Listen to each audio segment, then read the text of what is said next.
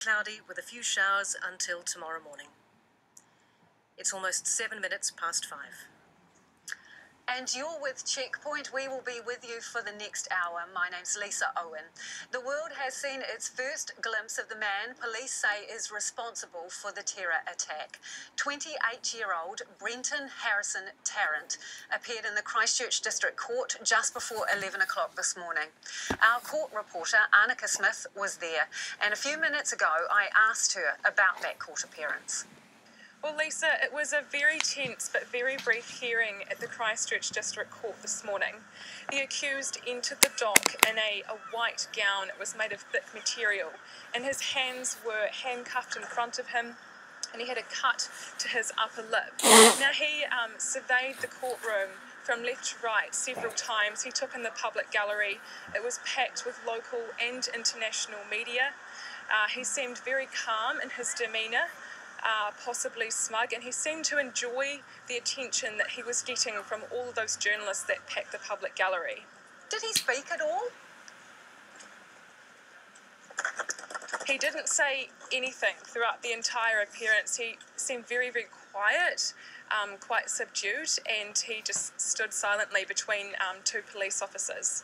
How would you describe security there? Was it beefed up for the appearance? Security was very, very high. From about 8:30 in the morning, journalists arrived at the courthouse and we were waiting to hear when we would be able to get in. When we were ushered in eventually, only accredited media was allowed through the security screening. No public was allowed. We were ushered in groups of 6 up to level 3 of the courthouse into courtroom 12, and in there would have been a dozen security staff, more than is normal, that's for sure. So what actually happened during this brief appearance?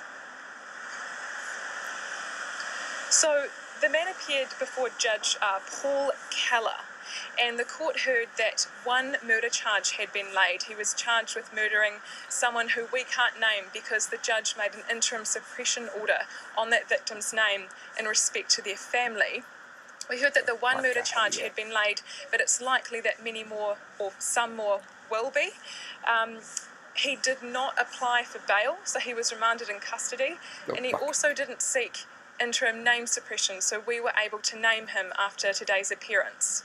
And he will appear again, not for some time, April, is that right?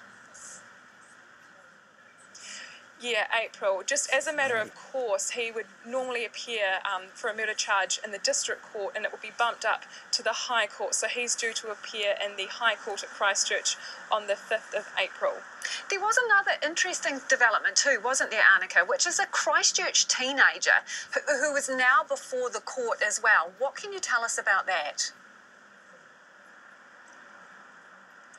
Yeah, so while I was going through the charging documents for the day, I also found another charging document in relation to this 18-year-old teenager who was from Christchurch. Now, he has been charged with, under the Human Rights Act, with intent to excite hostility against people in New Zealand by publishing written material which is insulting. Now, we don't yet know if this is linked to yesterday's shooting, and police haven't confirmed that, but he is due to appear as a teenager back in the Christchurch District Court on Monday, so we're hoping to find out more then. And that's our court reporter Annika Smith, who was at the appearance this morning of Brenton Tarrant. The police now say it appears the shootings in Christchurch... Shut up. They dying before they arrived. Those injured ranged in ages from the very young to quite elderly patients. Greg Robertson says it is very unusual for local surgeons to deal with gunshot wounds, and certainly on this scale. As you would expect, the wounds from gunshots are often quite significant. We have had patients with injuries to most parts of the body that range from relatively superficial soft tissue injuries to more complex injuries involving the chest, the abdomen, pelvis, the long bones and the head. Greg Robertson says the staff also had to deal with operating while being watched over by armed police, Yeah, right. as there were concerns that the hospital could also become a target. We were in a lockdown situation. We had the police, armed police, all around the hospital. It's an environment that we're... Shut the fuck up. Please pray for myself, for me, and for my daughter. Hopefully she will be so much better. Okay? I'm just posting this video to show you that I am fully okay. Okay, guys? Well, it's been a pleasure to know you all, guys. Thank you for all the support and all the help. Thank I'm sure you'll be playing basketball tomorrow. That was mosque shooting victim Wasim Al-Sati speaking from his Christchurch hospital bed earlier today. The Prime Minister has ordered a sweeping review of laws ranging from border security, how watch lists are managed, to firearms licensing. She has two other pressing questions. Jacinda Ardern has asked for assurances Brenton Tarrant had done nothing before the attack that should have put him on the radar of law enforcement agencies, and that any concerns raised by Christchurch's Muslim community are dealt with properly. Our political editor, Jane Patterson, joins us now from Parliament. Jane, a big focus on gun laws. What could happen with the law change there? Well, Jacinda Ardern at her briefing at Parliament this morning making no bones about the fact that the government will change the firearms law, and probably that would mean the licensing regime and the penalties regime as well. So more information coming out from Commissioner Mike Bush today about the weaponry and the licence of Brenton Tarrant, and he said that he actually had a Category A or a standard firearms licence. RNZ's been told by a Dunedin sports store that he bought a rifle there. It wasn't a semi-automatic, and Commissioner Mike Bush was saying that he could have altered it to turn it into a semi-automatic weapon, which would be illegal to use under the licence that he actually had. So a couple of years ago in 2017, a parliamentary committee spent about a year looking into illegal firearms in New Zealand. They came back with 20 recommendations. The police minister at the time, Paula Bennett, picked up 7 of those. They included bringing in firearm prohibition orders, reviewing penalties in the Act, and also making it harder for gang members to get firearms. But among the recommendations that were rejected included requiring the police to record serial numbers of all firearms upon renewal of licence or inspection. And that's a big debate, whether owners themselves should be licensed or whether individual guns should be registered, and also requiring a licence to possess ammunition, and also looking at the creation of a new category for semi-automatic rifles and shotguns. Now, Jacinda Ardern today indicating that it's quite possible they will look to ban semi-automatic weapons altogether. Now, the issues traversed in this report are very likely to be the ones that officials are looking at now, but obviously there's going to be a lot more urgency and a greater appetite to get on and make these changes. Yeah, well, how big do you think that appetite is? As you point out, we've only not so long ago had this review, and the national government, the then national government, basically discarded a number of the recommendations. Have you had an opportunity to sort of canvass who's going to get in behind this? Look, all we can go on is what happened back in 2017. Now, the hunting lobby has been very strong in its lobbying. It argues that these changes wouldn't help the illegal weapon problem in New Zealand, that actually it would target and it would disadvantage people who are already willing and following the law, people like farmers and hunters who are already in the system, and it wouldn't help do anything about illegal firearms or firearms that had sort of dropped off the radar. Now, on the other hand, you have the police who have really been pushing hard for changes that they want to lock down and clamp down on gun use, including being able to track those individual weapons. Now, I imagine those different sides haven't changed, but obviously in this environment, the views of those opposed to it may not hold so much strength in the current climate when we have an incident like this. But that's when the government really has to weigh making law changes in a knee-jerk, responsive, reactive fashion, as opposed to really looking at what's going to be good law. We have a national security threat level which is high at the moment, but what has the Prime Minister signalled about more long-term changes? So the national security threat level basically means that border control and border checks and anything security related can really be boosted up high, and there doesn't need to be a regulation or a law change to do that. But of course that's a temporary measure. But what Ms Ardern has indicated today is that she wants officials to look at all of those areas on a longer term basis. Are the checks at the border strong enough? Is the information sharing with Australia doing what it needs to? And she's also asking some very pointed questions about that watch list and that security alert process that the intelligence agencies use. Remember that Brenton Tarrant and none of the people in custody had come to the attention of intelligence agencies. So Jacinda Ardern has asked officials to go and look not only at what had happened. Another country bites the fucking dust with the guns. All that's going to be left is the government with guns as they blow our fucking brains out. Botanic Gardens, where people are coming to lay floral tributes. He is with us via a live view. Hi, Logan.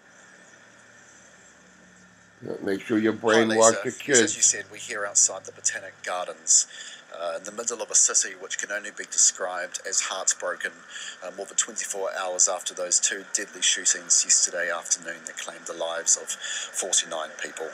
We're here in a crowd of a couple of hundred who have been coming thick and fast all day, dropping tributes off along the front wall of the Botanic Gardens.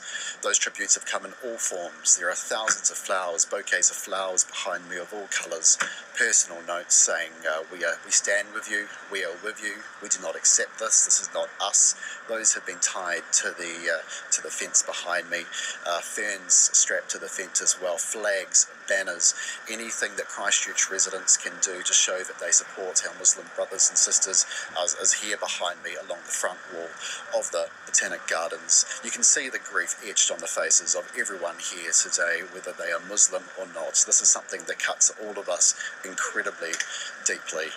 Of course, down the road at the moment, our Muslim community are also trying to figure out what's going on. They've been debriefed and they're now trying to figure out what their next moves are. There is obviously a lot of heartbreak down that way. I actually spoke to the son of the Imam at the Linwood Mosque, and that I should call my parents and check up on them. Cocksucker, didn't we? We are all people, no matter the colour, creed, or religion.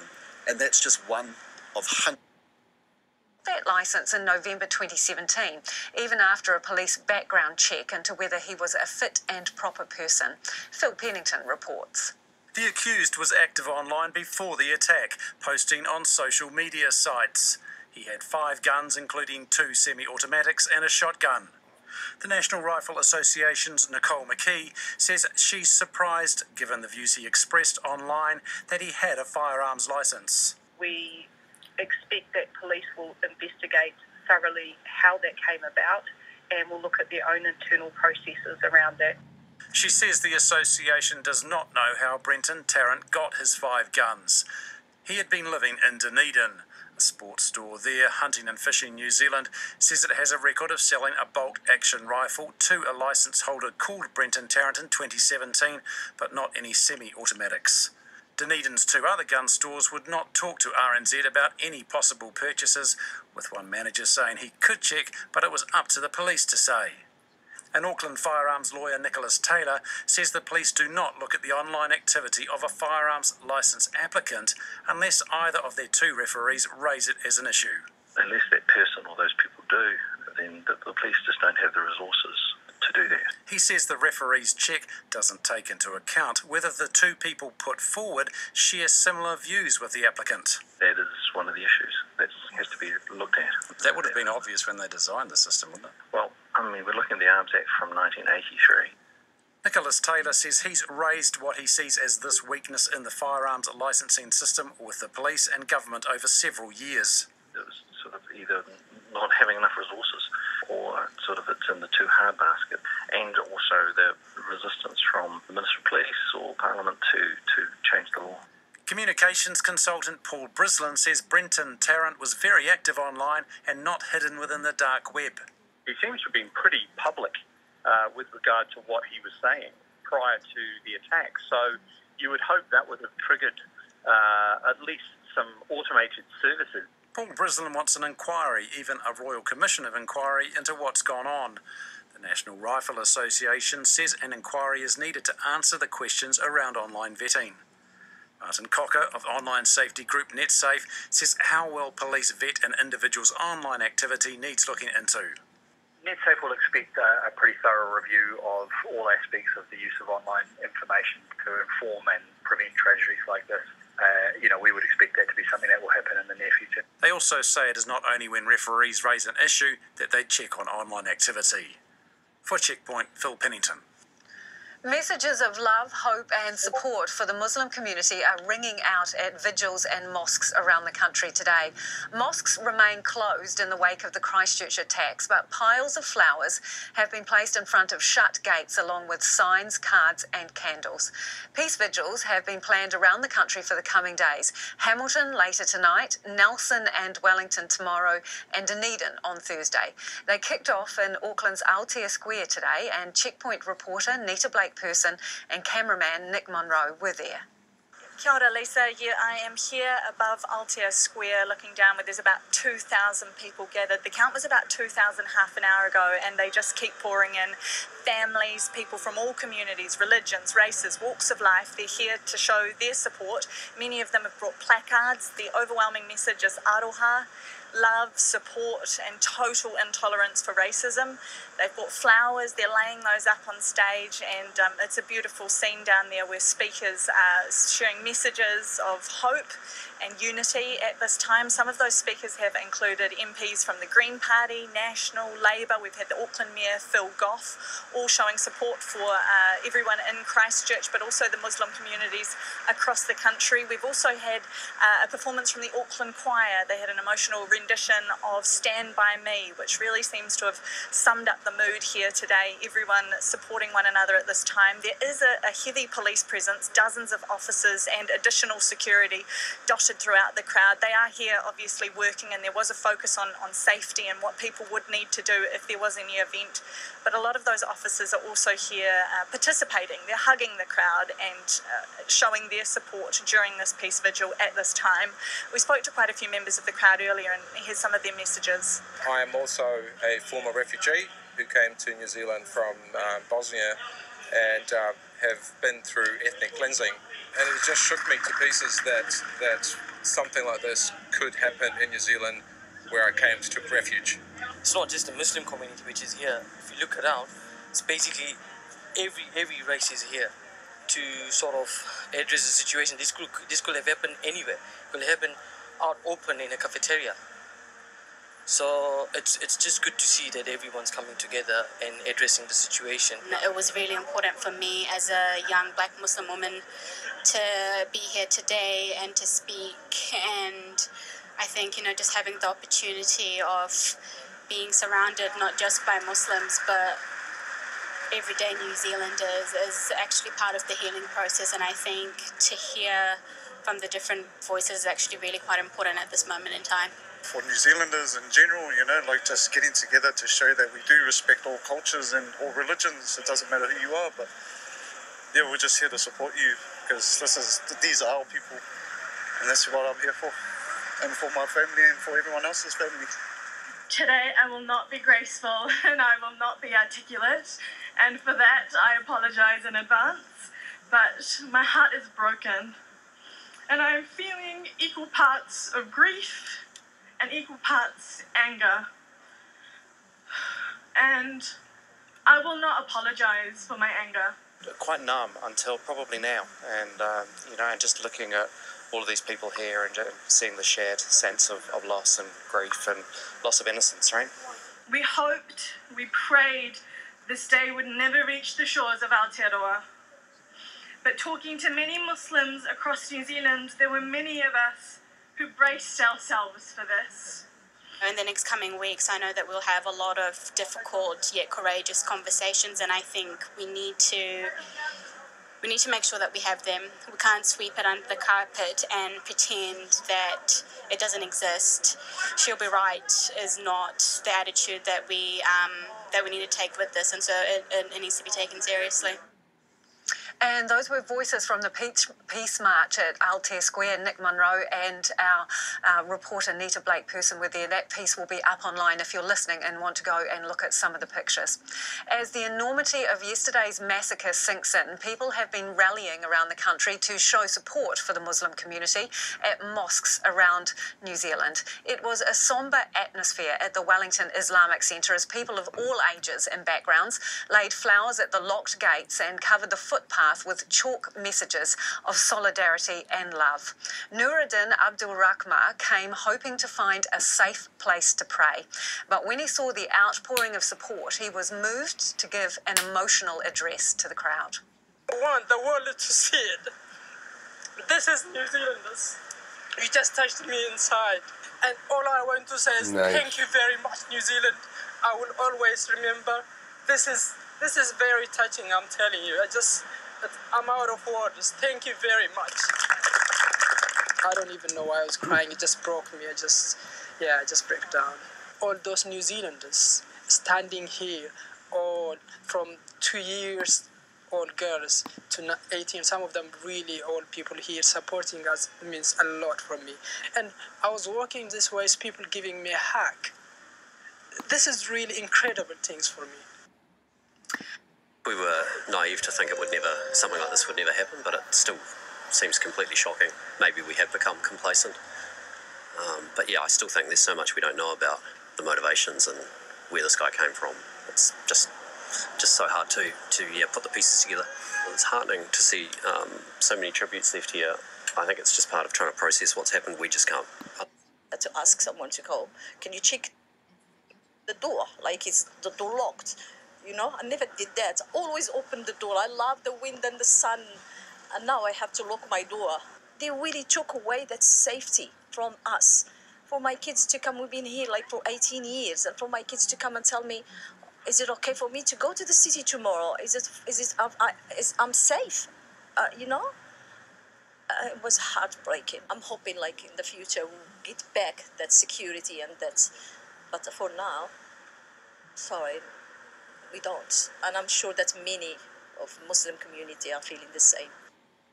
It is 8 minutes away from 6. I'm Lisa Owen and you're listening to a Checkpoint special on RNZ National. We're keen for your feedback. You can get in touch on the text 2101, tweet us at checkpointrnz, or you can email checkpoint@rnz.co.nz. Don't... Yeah. Fucking wow. End the fucking episode of this. Unless more stupid shit comes up.